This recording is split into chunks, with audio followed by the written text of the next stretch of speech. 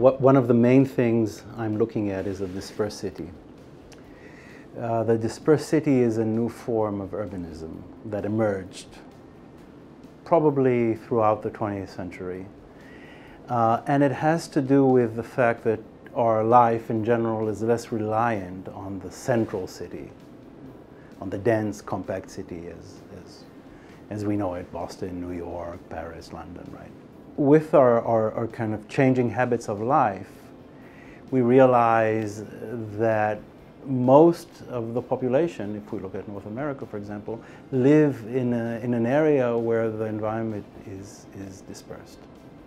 And in most parts, segregated, separated, and reliant on mostly one form of transportation.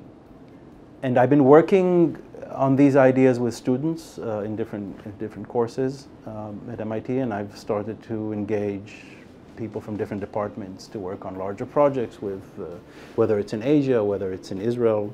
We're working with a kibbutz on its transformation and expansion, for example. And in Asia, we're looking at kind of denser environments outside the cities, which are becoming kind of uncontrollable and overcrowded. So another project we're working on is a new neighborhood for a kibbutz in Israel, which it's a hybrid, it's a private-public project in the sense that houses sit on individual lots, which are owned by individual members of the community, but at the same time, there are many areas which are shared ownership and shared use. So in that neighborhood, for example, the car does not enter into the neighborhood. It's a neighborhood of 60 houses.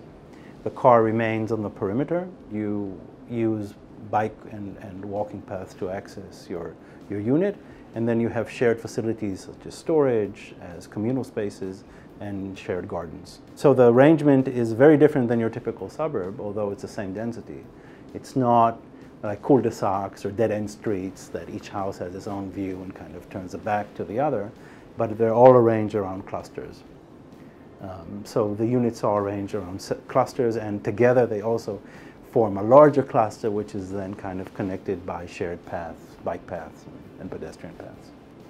The question is, how can we envision the future transformation of this environment rather than just allow it to happen by itself, as it did until now? And how can we control that in a way that that we can produce more desirable places, in some places more dense, but in other places more self-sufficient, less energy wasteful, more productive environments which are outside the traditional centralized city.